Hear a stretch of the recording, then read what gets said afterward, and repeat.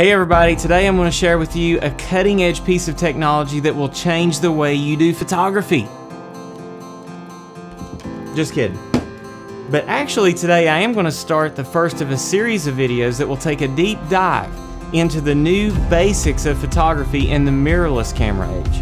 Now by the end of this series you'll be able to go in and purchase, if you haven't already, a new DSLR or mirrorless camera and have the confidence to go out of all those auto features and get in manual mode.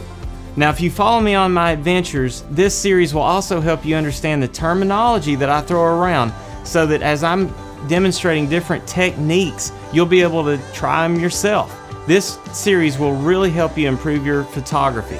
So stick around, this one's going to be a ton of fun.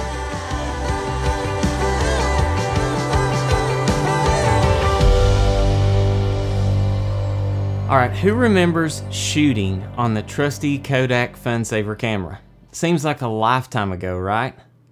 Well, some of you may not even be old enough to remember these, but if you did shoot on these, I want to ask a question. I want to use it for a simple comparison. If you remember during the point and shoot days of film cameras, think about how many shots did you actually shoot in a given year? Was it dozens? I mean, this one has a roll of 24. Did you shoot hundreds of shots? Well, regardless, I bet it wasn't the same as what you shoot on this. Think about what you've got on your camera roll from the last year.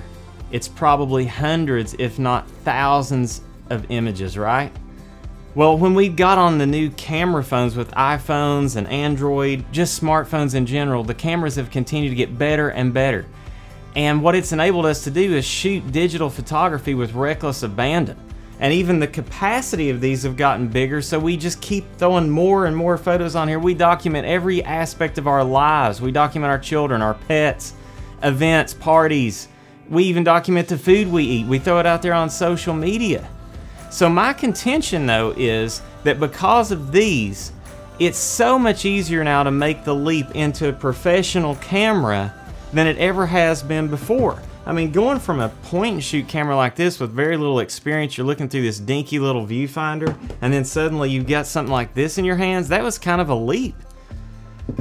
And I loved when I taught photography because it was a giant leap, and I'm looking so much forward to this series because it's kind of like being back in my photography classroom. I miss teaching, and this is absolutely just a thrill for me to be back teaching basics of photography.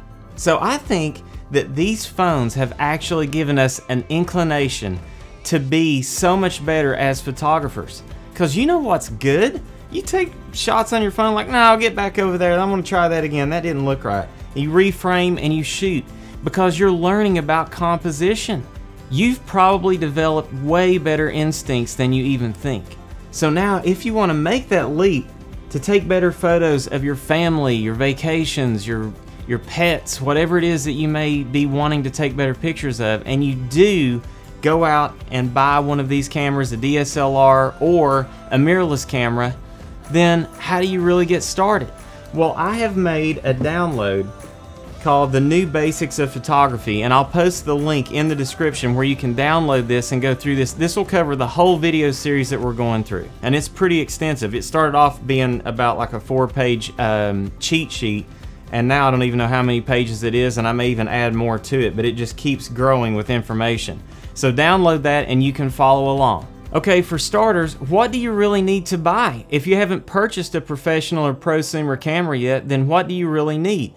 I would say if you go into your local camera store, you go into Best Buy, or you go online, you start shopping, any one of the big brands, whether you have a Sony, this is a Sony A series camera. I'm actually filming right now with Nikon mirrorless cameras, the Canon Rebel. If you get into the Panasonics, all of these major brands are going to have amazing cameras. And the great thing is you couldn't have waited till a better time to dive in, because based on the technology from just even a couple years ago to the way they are now, they're so much more forgiving. The sensors have so much more dynamic range, and so many more features that will help you get the right shot the first time or in a few tries versus the other cameras which weren't as forgiving. So if you go and get any basic camera that you can afford, they're pretty good.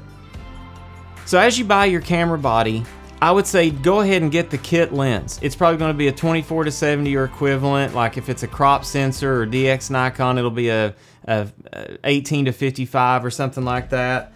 Get a UV filter to protect your lens, because it's easier to replace a $40 UV protector than it is a $200, $400 or $600 lens. And I would say you might think about getting a circular polarizer or neutral density filter. We'll talk about those a little bit more later in the series. But I'm just still like, while you're at the camera shop, get the best tripod you can afford. Now, I've talked about my Robus 8880 in other videos, but this is actually the first Manfrotto tripod I bought. It's a 501 head, and I think I bought this in 2005, and it's still awesome. I still use this tripod. So if you get a dinky, flimsy tripod, it's just not going to last. Spend a little bit of extra money, because it's going to last, it's going to protect your investment, and most of all, it's going to protect your camera. You're going to get better quality shots. The sturdier the tripod, the better your shots are going to be. Okay? Get a well-made camera bag or backpack. I've got links to a few of my favorite ones. I always have loved Low Pro backpacks. They have tons of different sizes, and if you're just getting started and you only have a camera and one lens, you don't need this massive backpack. You can get something really small and lightweight. I'll put some links in the description. You need an air puffer. This little Giottos rocket, I'll put a link in the description too. This is great for any time you need to just take the dust off of your camera. You're going to learn out in the field that dust is your enemy, and it likes to get on the lens. It likes to get on this little lens flange right here where you actually change lenses. You have to clean that off from time to time. Just get one of these and keep it in your bag. It's a handy tool, and you can even chase the cat around the house with it. It's pretty fun. Kids love this. They always steal this out of my bag. Okay, the next thing is a memory card.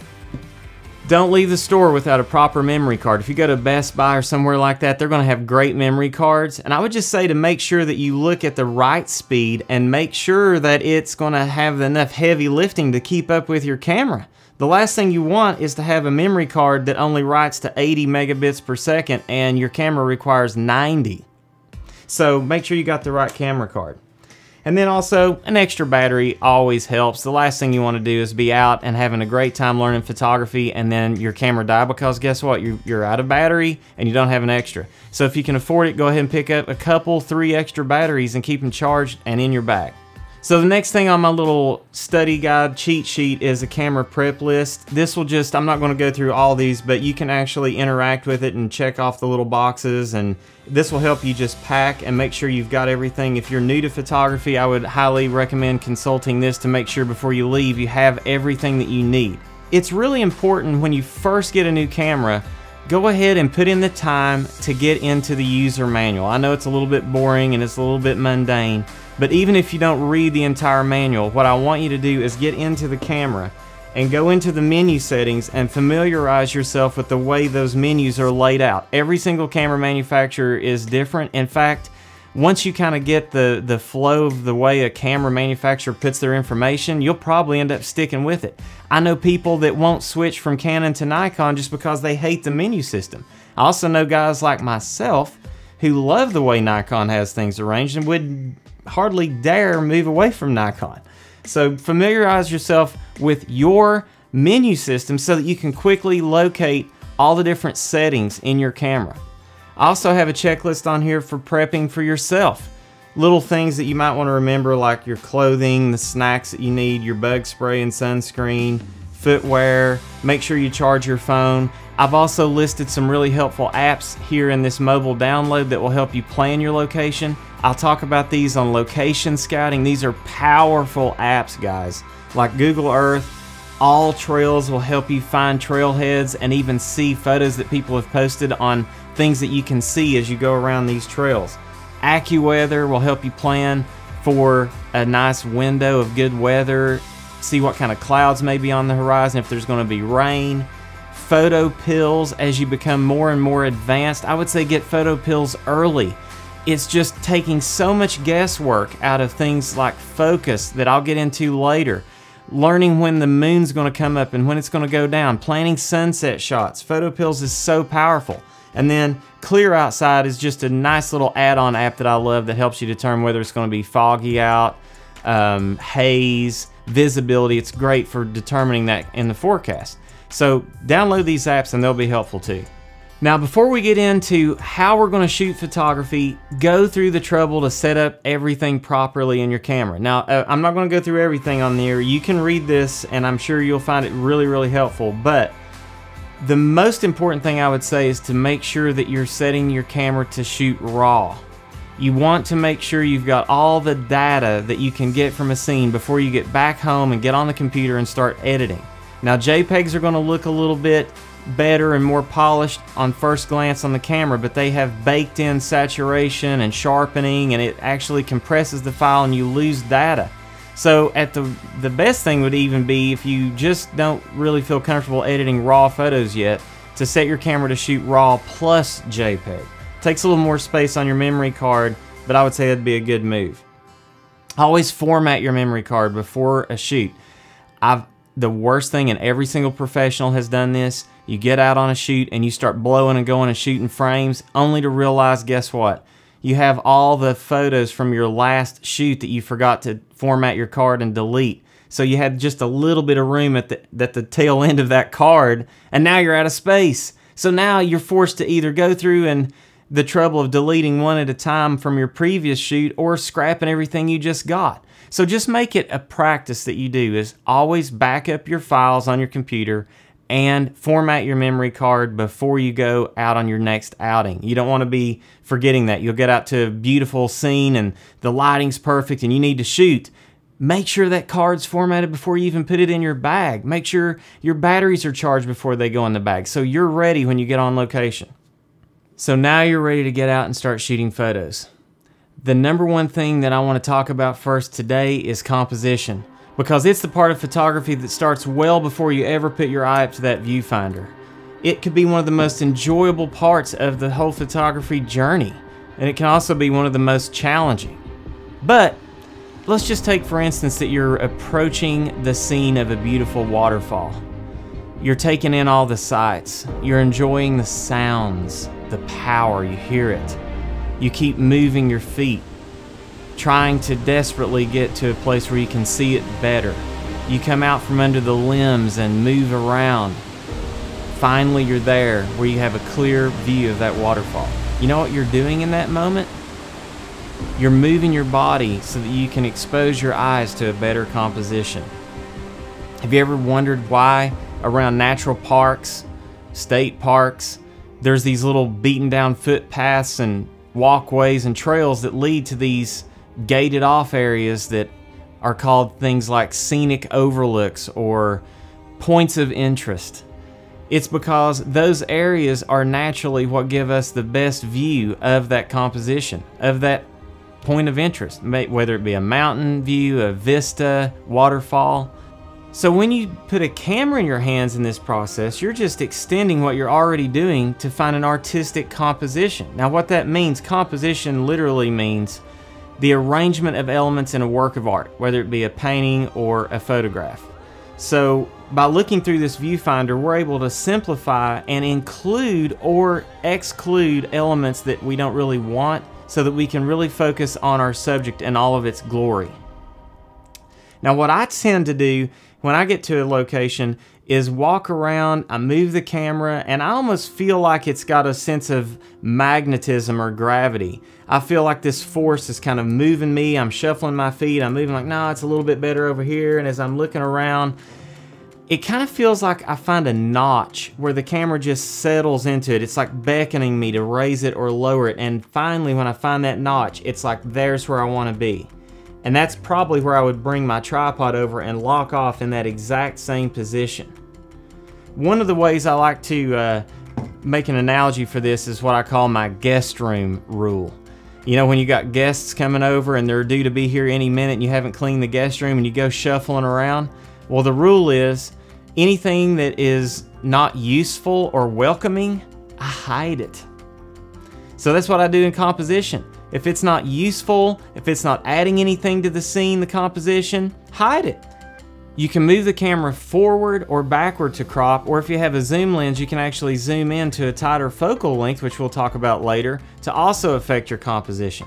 Now, some of my students in my photography class, I remember one instance, a girl brought in a photograph of a person sitting on a park bench. It was a great photograph, with the exception of it had this ugly power pole that was just on the edge of the frame coming in.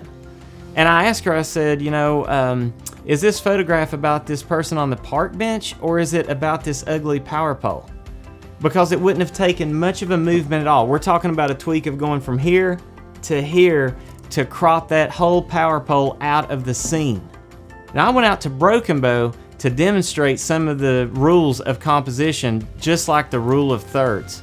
So let's go out to Broken Bow and take a little bit deeper dive into composition.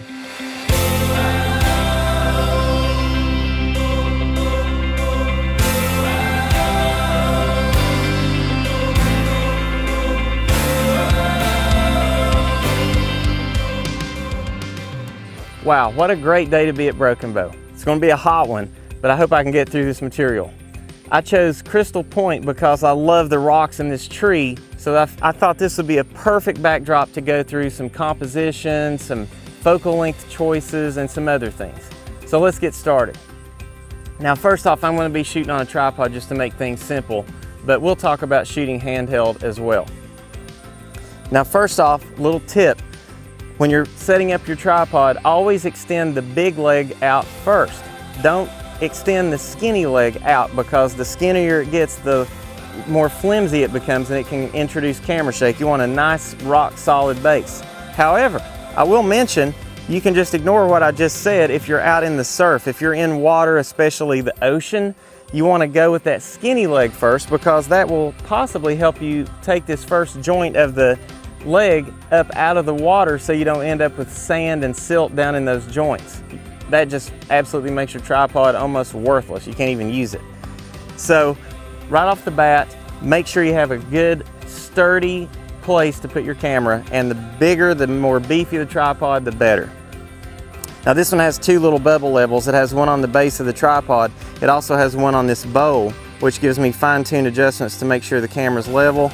This is also a video head so that I can swivel back and forth. I can pan up and down. It keeps the camera perfectly level, and that's going to come in really handy for our demonstration. So now let's talk about composition. This is one of the first things that beginners need to learn. Now, many people take their phones and they come to a place like this and they're just after the snapshot. You know, they just open their phone, oh, what a pretty tree, and then they just take that shot. Now, is that the most interesting composition to be found out here? Probably not. What's worse is if they're shooting people and they put the person's face and eyes right in the center of the frame, and then they've got all this room way up over their head, and it just creates conflict in the composition. So how do we master composition? Well, let's talk about the rule of thirds. Now, I can take a shot of this tree the same way that I did with the phone, just dead straight on. Is that a bad shot? Probably not. But could it be better? Let's see. The rule of thirds is like having a tic-tac-toe board on your screen.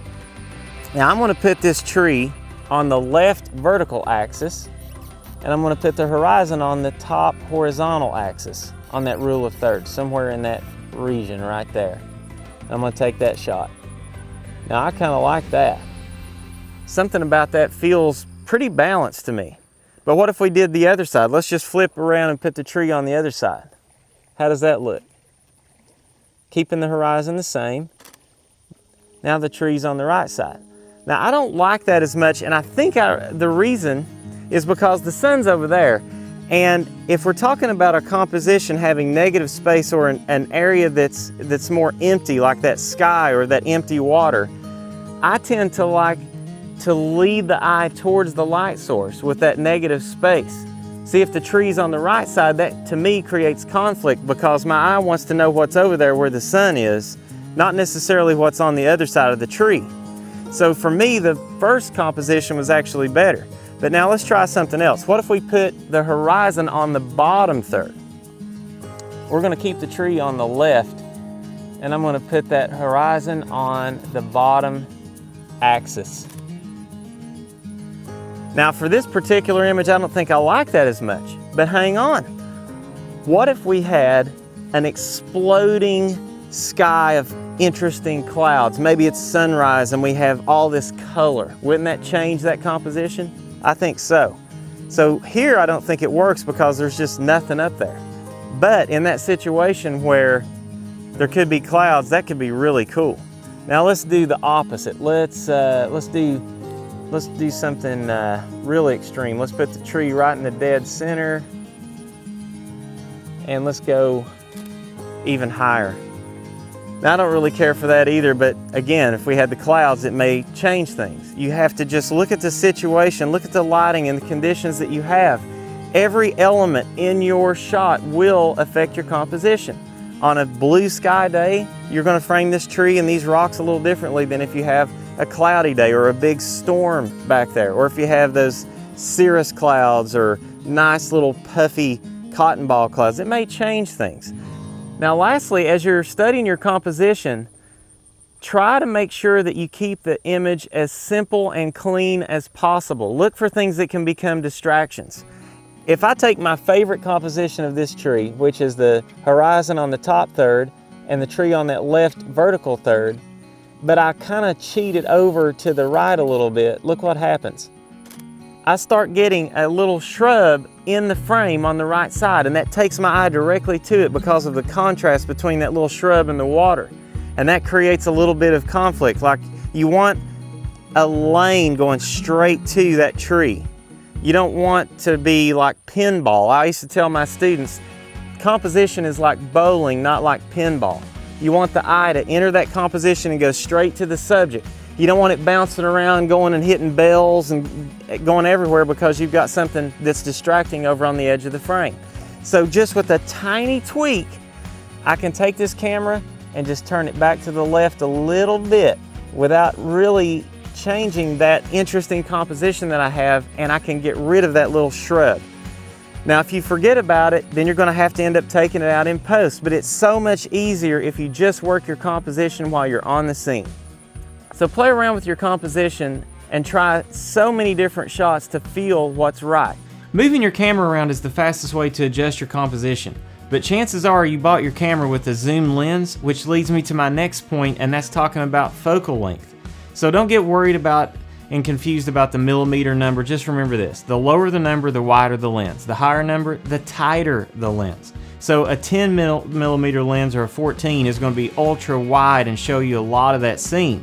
Whereas like a 70, 100, 200 is going to continue to zoom further and further into that scene and crop more and give you a really close up of what's way out there. Now let's talk about focal length. When you buy any beginner level camera, it's probably going to have the equivalent of what I have here that came with this camera, and that's a 24 to 70. If you have a crop sensor or DX on an Icon, you might end up with like an 18 to 55, but that's still going to put you in this same range of a full frame sensor 24 to 70. I call this my workhorse lens because I can take that beautiful composition, that wide shot like this, or I can go into 70. And look at how much different this tree looks at 70. I may have to move back in order to use the 70, but you can also find a range in the middle if you want to come in on that tree and make for a really full composition where the tree almost goes to the top. This is right at 35. I'm going to take this shot, and 35, that's pretty interesting right there. So notice as you zoom in that the background is going to continue to appear closer and closer to the subject. It's called compression. And the wider we get, the more it expands that distance and makes it feel further and further away. Those mountains right now to me don't really look that far away, but if I go to a 24, they seem further. They seem a lot further away. So let's talk about going even wider. This is a 14 to 30. Which gives you just a huge view into your scene. So if I shot that same composition of this tree with it on the left vertical axis, I'm not going to include this tree on the right. Let me show you why, because that's just distracting, right? But I'm going to crop right about here. But notice how distant those mountains look now. Instead of compressing the scene, now we're expanding the scene, and those mountains don't appear with my eye to be that far away, but on a 14, wow, they just seem like they're so far away from this tree. Now, I love taking a 14 to 24, 14 to 30. I love taking it off and going handheld and getting really close to the ground. I'm going to demonstrate that real quick. Come down real low. I can articulate my screen out, get down close to these rocks, and it can really create some interest. Just take a couple quick shots here. Get down close to the water. Another thing I like about mirrorless cameras is that it's really a great step going from a camera phone. If it's touchscreen, I can actually touch and tap to take the shot. It'll focus exactly where I touch and take that picture. So it's really not a huge departure from the camera phone, but it has a lot more capability. So now let's talk about telephoto. Okay, now I have a 70 to 200 telephoto. And with this lens, I'm not even going to be able to shoot this tree. But let's just take these leaves, for instance.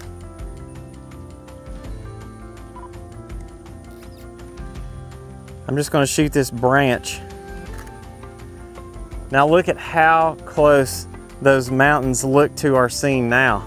Let me get on this other side and see if I can demonstrate that a little bit more. Let me focus on these leaves. I can even look way out there at that distant shore. It just brings it right up to me.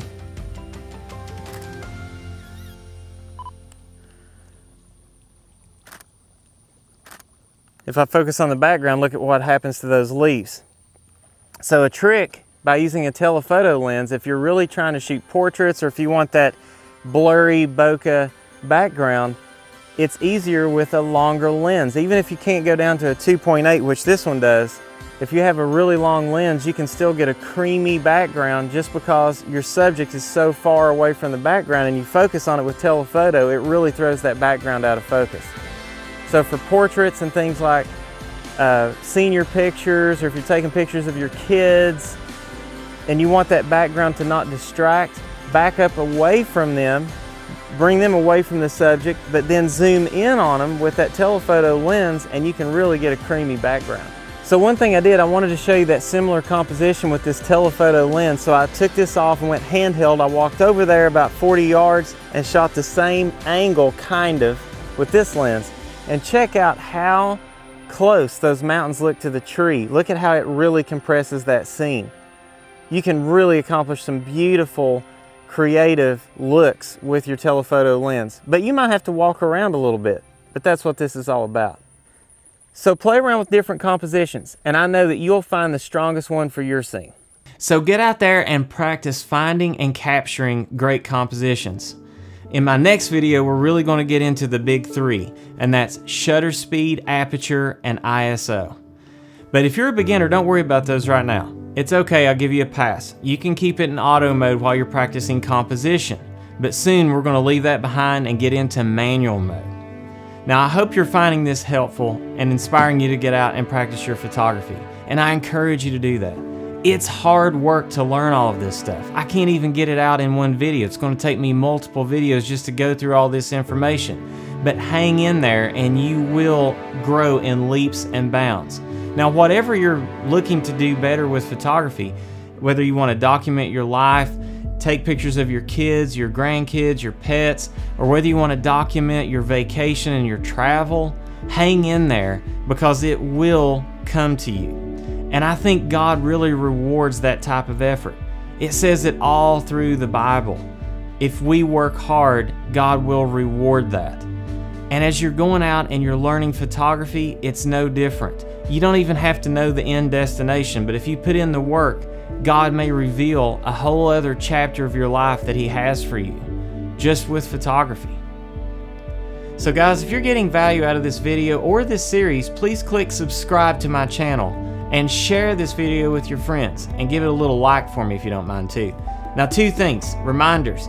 Click the little bell so that you'll know when I go live with part 2 of the series, and don't forget to download my digital mobile guide. It works best if you open it up and copy it into iBooks. I have no earthly idea what that would be the equivalent of on Android because I've never been on one, but you can follow along. You can even skip ahead if you want to, but I hope that's going to be helpful for you. So good luck as you're out there practicing your compositions, and I hope that we can all get out there and explore God's creation with childlike wonder. And thanks so much for joining, and I'll see you again on the next episode.